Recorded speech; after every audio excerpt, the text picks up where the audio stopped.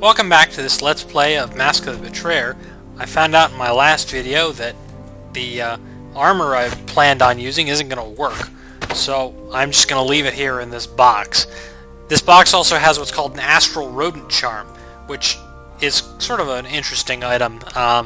It is active in your inventory. It gives up 1 AC dodge modifier. You can see my AC goes up to 48 with it, so it just gives plus 1 AC. It would normally give a penalty of 2 to intelligence, but since I am immune to stat draining, you see it here, I have 17 int, still 17 int, it doesn't affect me. Unfortunately, I don't need the strength anymore. I've got a better strength item equipped. So, if you do have a mage, though, it's not a bad item to give to them, or to anybody, really. I mean, it's free AC that just sits in your inventory. This club here it's a +8 club. What's not to like?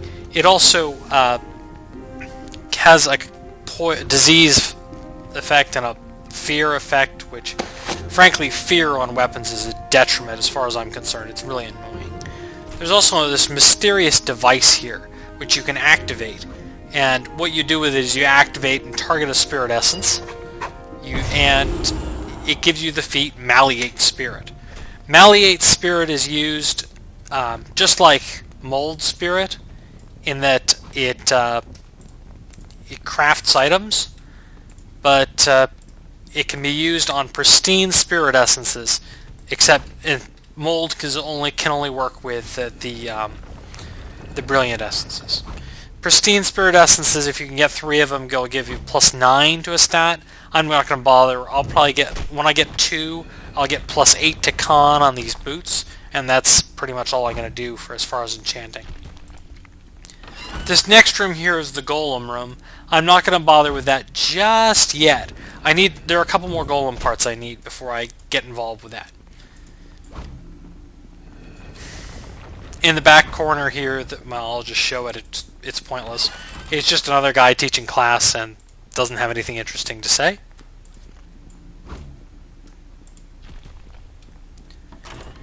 In this room we have a few more unruly students to blind with our greatness. And I'm just going to kill them off screen. It's just another set of vanilla wizards. They're all blind now, so they're utterly helpless. No T-test for you, student. Anyway, back up in this corner here are another group of these students. So again, I'm just gonna kill them off screen. I love this comment though. The headmistress is dead. The ban on killing visitors is lifted. Well, I guess things have gone downhill. I mean, if you're allowed to kill visitors, well, this visitor doesn't like any attempt being made on it, so goodbye, guys.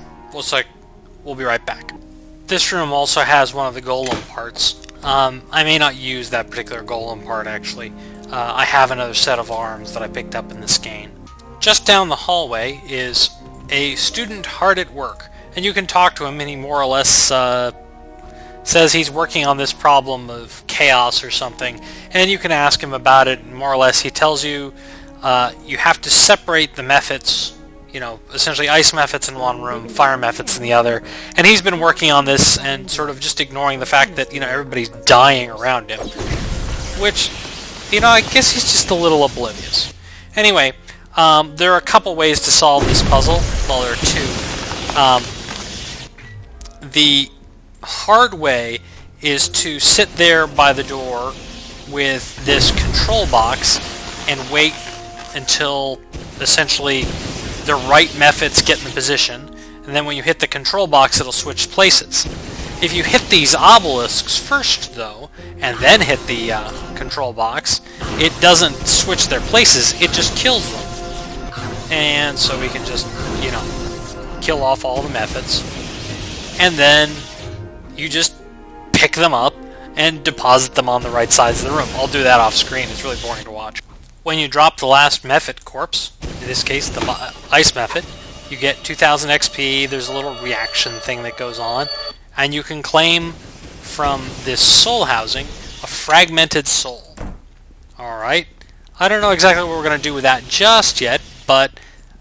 well, actually, I do know, but the game hasn't explained it to us. But hey, we've got it, and we got our level. I don't think this is a very important level. I'm still waiting one more level for before taking Spirit Shaman again. So it's just going to be a casting level. There's also this library here. I'm not going to mess around with the library. And in this room, there's Mistress Zerzura.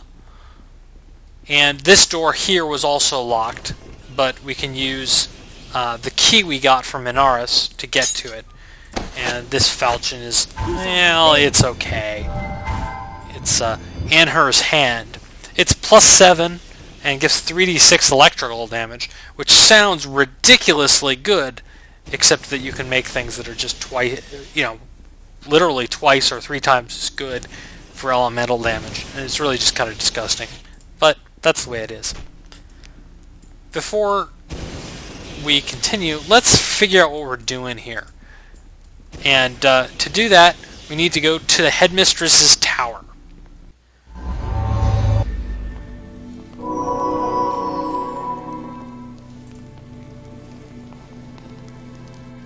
You probably can't hear it very well, but I kind of like the music in here. This is, or rather was, my mother's private sanctum. I hate the notion of Ahriman staying here. I'd rather burn my mother's books than have Ahriman read a single page of them.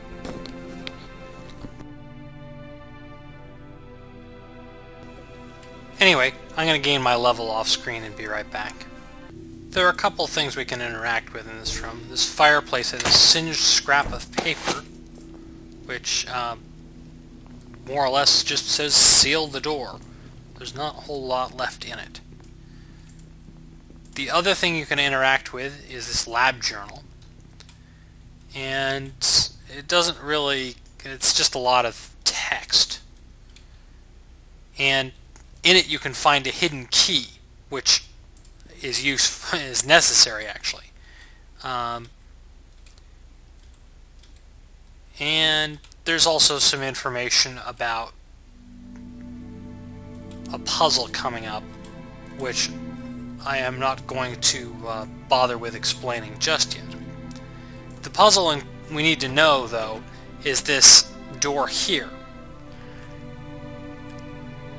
There's an inscription: 4 wayward souls, 4 incomplete, unique and flawed with fates forgone. And it gives you some descriptions of what 4 fragmented souls you, or sorry, 4 incomplete souls that you will use. The fragmented soul we got from the method puzzle is one of them. But obviously we need some more.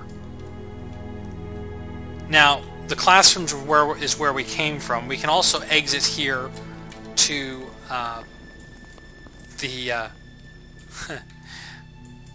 or we can try and exit here to the doors in this area don't work very well. To downstairs. I'm just going to go downstairs the other way because this door is being annoying.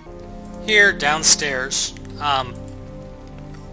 we can use the key we got from the headmistress's tower, to come to this area which says Uncanny Reflections. It gives you a journal update. This is one of the failed souls we'll need.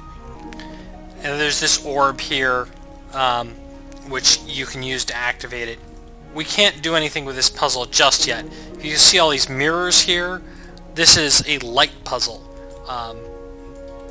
There's a place at the far side which will create a beam of light, and so we have to get the beam of light from point A to point B. If you've ever played Dungeon Siege 2, they kind of like those puzzles, those kinds of puzzles in that game. We can adjust a couple of the mirrors as we come across them, but we're going to have to look at the actual path to figure out exactly which way to point some of them. This is a side area with just some elite guards, exactly the same as they were outside, and I'm just going to kill them off screen. This room also has this armoire in here with these cat slippers. I think these are actually an item that originally showed up in one of the Icewind Dale games. Kitten slippers, sorry. They give a dexterity bonus, and they're okay. They're not real important, though. I'm going to have to leave the rest of the underground, or the instructor's quarters, to the next video, though, because I think we're running out of time.